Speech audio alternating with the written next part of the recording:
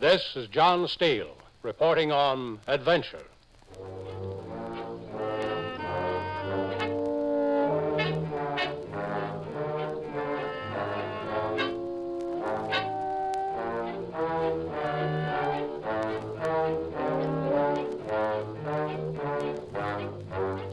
The gal in this story is a cross between Elizabeth Taylor, the Queen of Iran, and Marilyn Monroe. She's my candidate for the most beautiful dame in the world. I met her in North Africa. We had a lot of fun together. There were three of us: the gal, a guy named Cardew, and yours truly. I call this transcribed yarn High Test.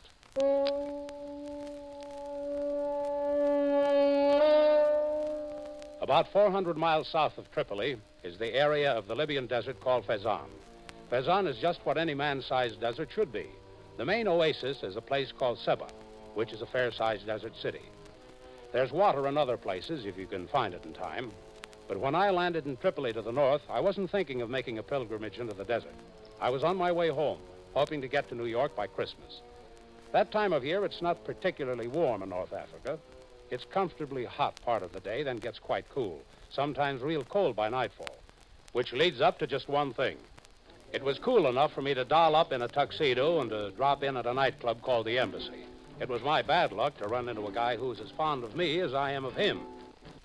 Now, I don't mind a guy being a millionaire. I'd like to be one myself, and I can appreciate it if he spends his time just drifting around the world.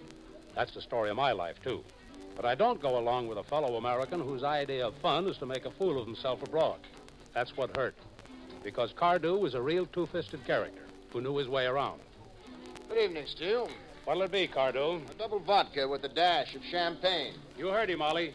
Yes. Double scotch and soda for Mr. Cardew. Well, how do you like that? What are you doing here, Cardew? Having fun? Good, clean fun, I hope. Yes, and there is my idea of what we're talking about. My. You know who she is? No idea. Princess Zezar. So who is she? I just told you. Never heard of her. She is beautiful. Admit that, Steele. I admit it, which gets me where? Nowhere, my boy. I saw her first. Is that going to impress her? Well, she's out for fun.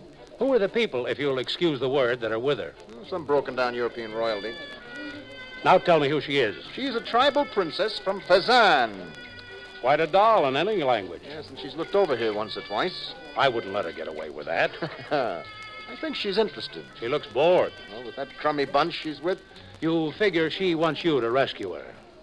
You know, Steele, I might do just that. You see those two guys standing against the wall behind her? Yeah, they're her bodyguards. So long as you know. Oh, it'll be a calculated risk. Yeah. If I get into a jam, you move in and we'll clean up the joint, huh? If you drag me into any trouble, expect me to slug you. I'll remind you, boy. Now watch me pick this babe up. I watched. The princess not only laughed when he addressed her, but after a few moments of talk, she stood up and Cardew was leading her towards me. Only about that time, the two bodyguards intervened, and so did a lot of her friends. Hey, Steele! Come on in, the water's fine! I should drown you in it!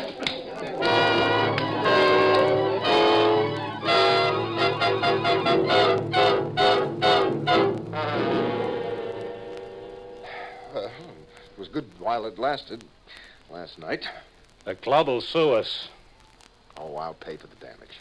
You and I are flying down to Fezzan. Pal, I am on my way to Monte Carlo. I chartered a small plane. We're leaving at noon. For Monte Carlo? For Fezzan. I'm doing the flying, and you're paying all expenses. What's up, Steele? That girl is to be executed unless we show up. Even then, we may not be able to save her. Executed? Oh, some tribal custom she violated when she walked off from that table with you last night. Steele, come on. This is 1950. All right, when we get down there, you bring the natives up to date. They may be using the wrong calendar.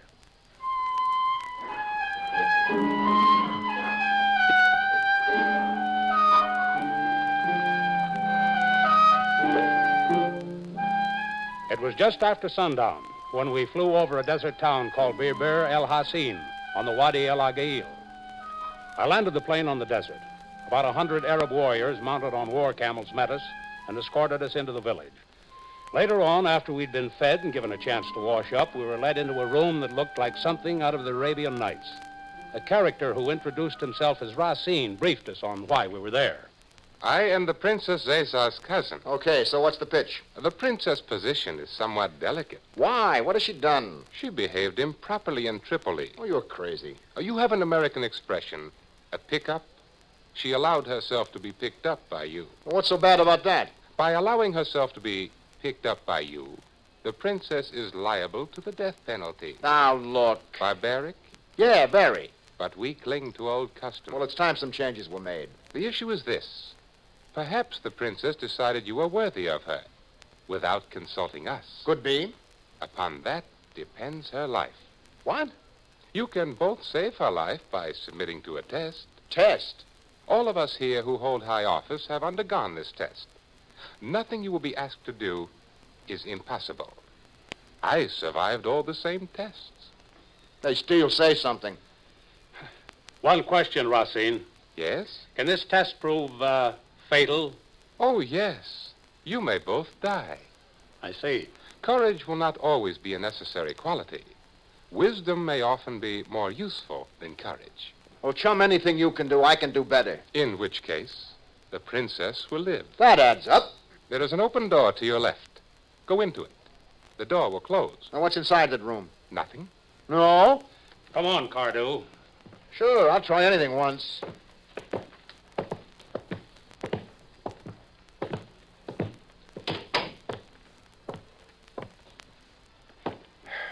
I've been in worse jails than this one. Look overhead. A small dome. Yeah. But get a load of that sheet of metal hanging from the center. Aha, maybe a gong of some kind, huh? It is a gong. Watch your eardrums if somebody starts going to work on it. What? Reminds me of something I once saw in China. A basic form of sound torture. Holy catfish. Put something over your ears. Oh, what kind of a crazy deal is this? Do what I tell you. Oh, come on. Shut that lousy racket off up there. Come on. Shut that racket up, you hear me? You hear me?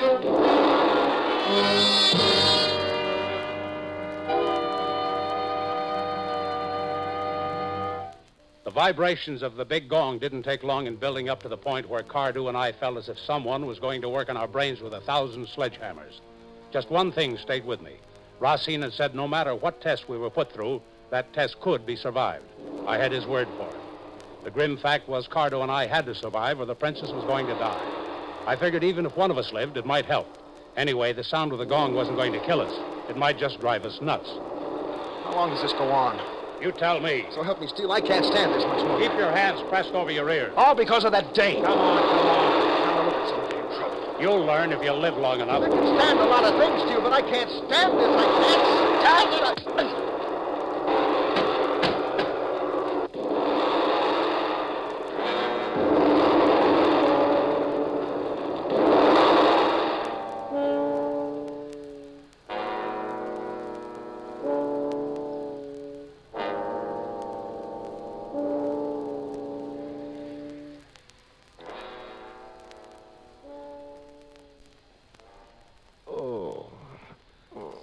Hey, the racket has stopped. Yeah, while you slept.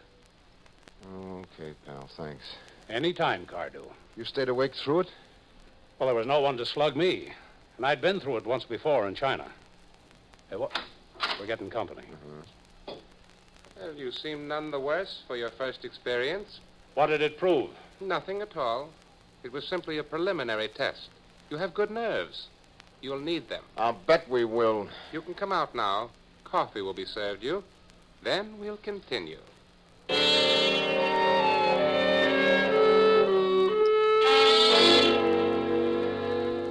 Coffee was served to us by pretty slave girls, and my pal Cardew didn't even make a pass at one.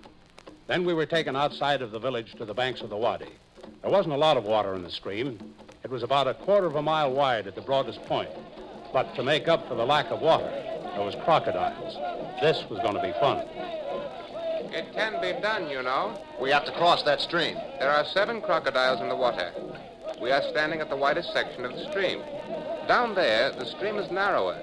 Up that way, even narrower. You have the choice of which part of the stream you cross. Oh, what more do we want? One thing you should know.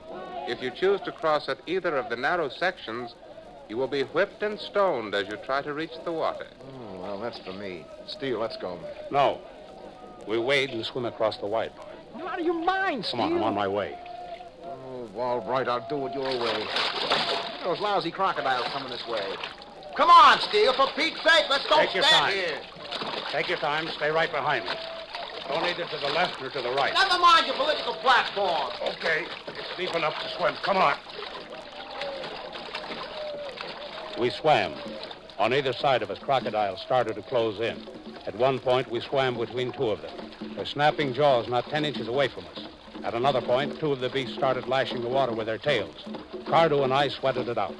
Curiously, the crocodiles didn't quite reach us. I noticed Racine and some of his boys riding their horses across the wadi further downstream. And when we got ashore, he was there to meet us. My congratulations. You're doing quite well. You having fun? Let me explain. You don't have to. Oh, let him. You did well to insist on choosing the middle of the widest area of the stream, Mr. Steele. Yeah, obviously. At any other point, the crocodiles would have reached you. Well, why didn't they reach us as it was, then? They were held by long chains. Chains?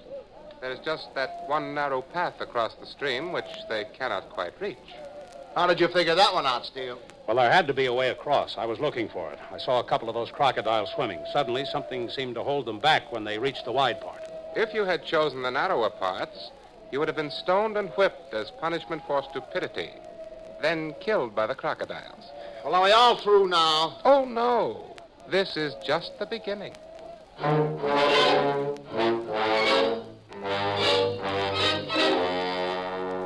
I'd seen variations of the crocodile test before, but the next thing on the program was something new to me. It was a cool night, and we weren't allowed to dry off after leaving the water. We'd started to shiver. A few minutes later, we were conscious of perspiration pouring down our faces. Two half-naked characters showed up. Each one was holding a snake. The reptiles were about 2 feet long and almost black. Some sort of a viper, I think.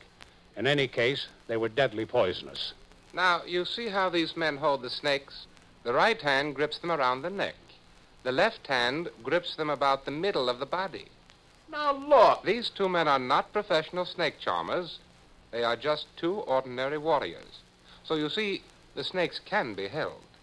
Now, very carefully, transfer the snakes to your hands. It was a neat trick, but it was done. Cardo and I found ourselves holding the reptiles in our hands. I could feel the ripples of the smooth skin racing through my fingers as I held on for dear life. How long are we supposed to hold them? That is for you to decide. For us to decide? Just remember, the snakes are venomous. If you release them, they will strike. The moment one of your hands relaxes, in that moment, it will happen. I've got it, Steele. Let's hear about it. We wade into the water and we hold them under till they're dead. We might stumble. Well, we'll have to be careful. Cardo, one little stumble and your instinct is to reach out for support. And that'll be it. Yeah. All right, you think of something. Think carefully, my friends, and hold on to those snakes. Don't relax pressure for a moment. Strangle them, Steele. That's it. Strangle them. Try it for just a second. You'll have your hands full. More so than now. I tried it a second ago. You mean we couldn't even just drop them to the ground? The split-second pressure is released, they'll strike. Don't let go, Cardo. Well, think of something. Part of your idea was good just now. The water. Come on, do what I do. I can't hold this thing much longer, Steele. Come on, over here, to the edge of the water. Now what? Kneel down. On your left knee. Kneel, yeah. All right. Careful. Don't overbalance. I'm okay. It's muddy here, see? Yeah? The ground's soft.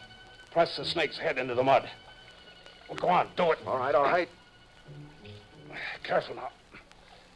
Now do exactly what I'm doing. Start moving your right foot towards where you're holding the snake's neck in your right hand. Yeah? All right. Not too fast, Cardo. You might overbalance yourself.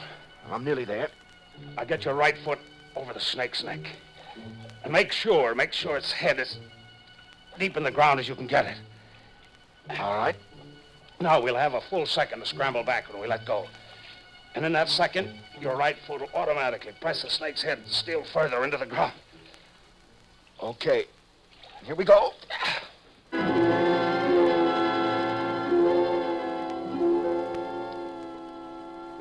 The gang was a test of nerves. The crocodiles a test of wisdom. The snake A test of resourcefulness. Oh, what's left? 2 more things. You can give up now if you wish. Only if we do. The princess dies. Yes. Okay, Steele, we keep going? Why not? You know, what burns me up is I didn't even get to go out with that dame. All I said was hello. You may get to say goodbye to her.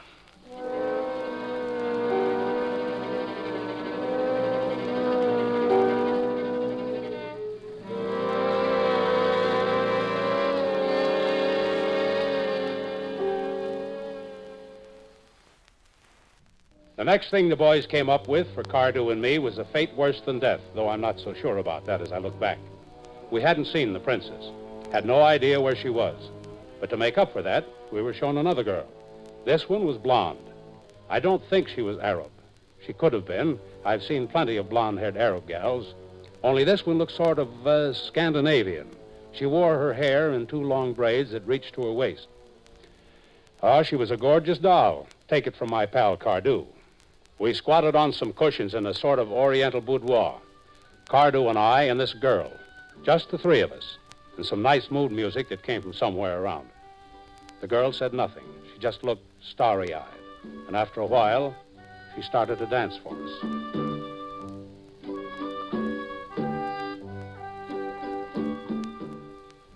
Oh, what has the dance of the 7 veils got that this one ain't got? 6 veils. Yeah, but this is much better, much better. Oh, baby. Relax. She's for me, Steele. Figure it out. This is no time for figuring. Haven't you ever seen a dame before? No, not like this one. Why is she here, Cardew? To find out if we're mice or men. Could be. Sure it is. Only don't make any passes at her. That is why she's here. Now, wait a minute. This is Arab country. The true Arab's idea of good fun is the exquisite torture of self-denial. Oh, look at her, will you? Oh, hey, doll, don't you know it takes 2 to tango? Come on, sit down. Lay off, Steele. Sit down, you chump. This one I play the way I see Let it. her alone. Look, Steele, I wouldn't want to louse up a perfectly good friendship. Then sit But I down. warn you, pal, don't spoil my boyish You fun, take one know? step towards that girl and you'll have to fight your way to her. If that is the way you want it, then here... Oh! Wait a minute. Hold it. She's gone. Yeah, you see, you frightened her off. Well, let's settle our argument anyhow, huh? All right. Always the resort to violence. Oh, it's you, is it? I was always within hearing, Mr. Cardew. The princess will still live, thanks to Mr. Steele's knowledge of our people. All right, Steele, so we played it your way again. You know, this could get sickening.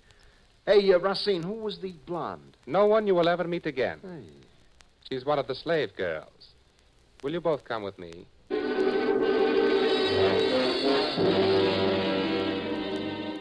The dancing girl had been strictly an interlude. What came next was the last act. I wasn't too surprised when we saw what it was. We were taken to the edge of a lion pit. It was about 20 feet deep into the ground and about 60 feet in diameter. We were led down into it by way of a tunnel that opened directly into the pit. Once inside the pit, we saw an opening in the wall, a gateway. And behind the gate was a very angry lion. There is nothing false about that lion. So what are we supposed to do, choke it to death? Oh, no. As always, the decision is yours. Well, so far it's been Steele's. Not this time. You can leave the pit, Mr. Cardew. Oh, no. It's an order. Look, this is my pal, Steele. We're a team. Not this time, Mr. Cardew. Mr. Steele will take the test by himself. You will follow him. How about that, Steele? A question, Racine. Yes? If one of us should fail and the other come through, the princess still lives? We want her to live. That is why she is being given 2 separate chances. All right, suppose I come through. Wouldn't that be enough? But Mr. Steele goes first. Well, if I come through, Cardew needn't take the test. You would spoil our fun unless you both take the test. Oh, well, let's not spoil your fun. Now, if you will kindly leave the pit, my men will escort you. Steele. I know.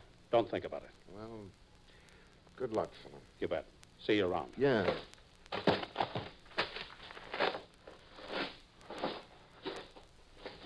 Now, Mr. Steele. What's the deal? First, come and look at the lion. Why not?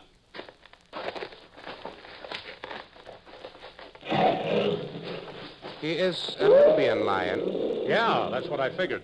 Now, right opposite the lion, on the other side of the pit, there is the gateway through which you just came. Yeah? Now, once the lion is released, how long would it take him to reach that gateway? Oh, about 2 seconds, if he was in a hurry. He'll be there in 1, He always is. Okay, so You will stand about halfway from here to the gateway. I'll have a head start? How long will it take you to get from the center of this pit to the gateway?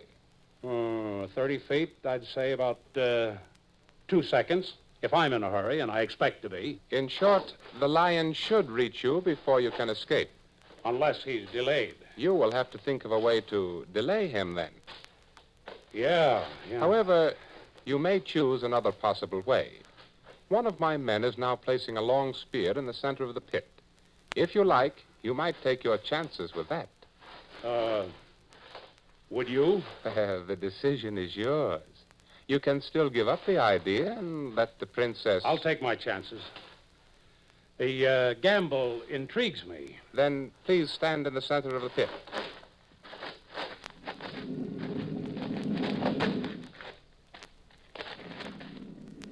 How clever are you, Mr. Steele?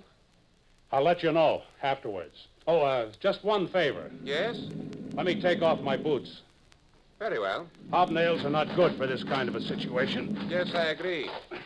Well, I think I will leave you. Yeah, you do that. Now, as soon as I walk through that gateway, the lion's door will be raised, and he will be free.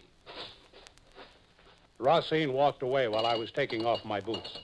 About that time, someone started pulling up the chain that held the door of the lion's cage. I threw one boot at the lion, then the second. Then I took off like jet-propelled lightning. The boots took the animal by surprise for just those extra 2 seconds I needed. Well, I didn't think you would be able to do it. You sound disappointed. I was thinking of the lion. He was so sure of you. Does Cardew have to go through that one? Oh, yes. Suppose I talk him out of it. We have your word the princess is safe now. Let us say you must go through an extra test and suffer your friend to go through what you have just gone through. In any case, he must. The choice is no longer his or yours. Where is he? In a hut. He does not know how you fared.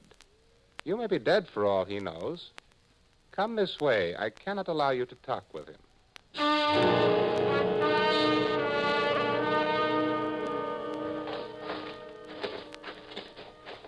This is where you stand, Mr. Cardew. When I walk through the gateway, we've just come through. The lion's door will be raised, and he will be free. Why don't you tell me what happened to Steele? Is he okay? A question that hardly matters to you at this moment. I'm leaving you now. There is the long spear, if you care to use it. Okay, we'll use the spear. Lousy spear, it's no good.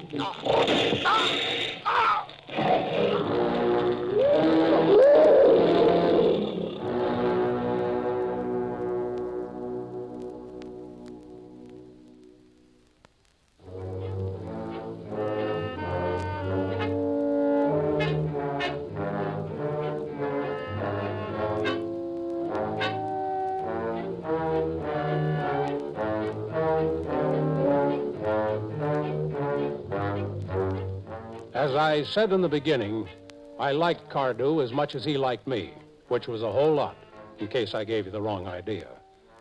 Cardew didn't make that final test. He grabbed the spear. It was no good. It was broken. I hadn't figured on that. Yeah, he died in that lion pit. But there was nothing the authorities could do about it. Way down in Fezzan, there isn't much authority. And there are places like that still left in the world. Sure, the princess was spared. And last time I heard of her, she was in Paris, having the time of her life with people her tribe approved of.